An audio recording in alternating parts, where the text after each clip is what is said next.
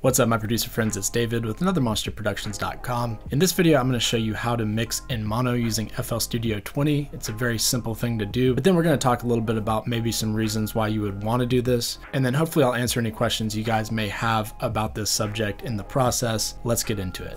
All right, so first things first, when I'm inside FL Studio, if I go to my mixer, all I have to do to listen to something in mono is drag this little stereo separation knob or button that you see here, and we're just going to drag it all the way to the right. So let's take a listen to what this actually sounds like.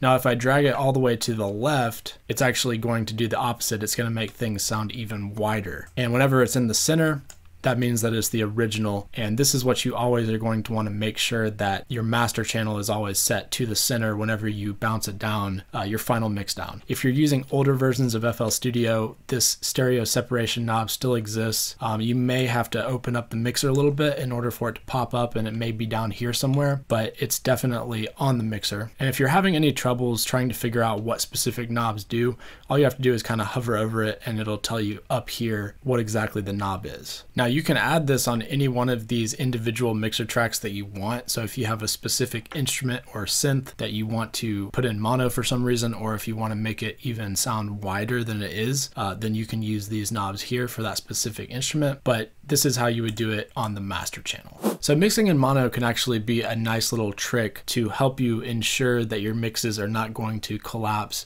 and fall apart when we listen to them in other places, like for example in the car, or on your stereo system in the living room, or whatever the case may be. Because if you think about it, if we have our studio set up properly and we've measured the distance from the wall to our speakers and made sure that they're the same distance from both places, and we have our speakers set up in a way so that they measure the same distance from each tweeter and then back to our ears, and they're making a perfect triangle, and we basically have our listening position in the proper place. If you think about it, this is really the only time we're actually going to be listening to music with that proper stereo image and hearing everything the way that it should be.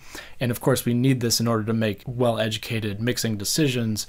But when we're actually listening to music, whether it be, in the living room, chances are we're not sitting in an optimal listening position. So we're kind of getting an effect of the mix potentially collapsing a little bit back into mono anyway. Same thing if we're sitting in a car, we're going to be off center from the listening position. So we're never really truly in a perfect listening position to get that full stereo image anyway. So more often than not, we're actually listening to a mix that is somewhat collapsing to mono to a certain extent. So this is of course one reason why we want to make sure that our mixes sound good in mono. But even more than that, there are still certain systems out there where our mixes are actually getting played in mono, and this can be the case for a lot of phones and even some club systems out there. Now personally, I am a big fan of really wide full sounding mixes, and so the key with this is to try and find a balance of making sure that your mixes are sounding as wide and as full and big and huge as possible, but also making sure that they sound good when you are listening back to them in mono. So it can definitely be a little bit of a balancing act, but it's always a good idea to check stuff in mono, and especially when you're into making these wide mixes. If you're working pretty much all in the box like I am, chances are you're using some of these stereo shaping plugins like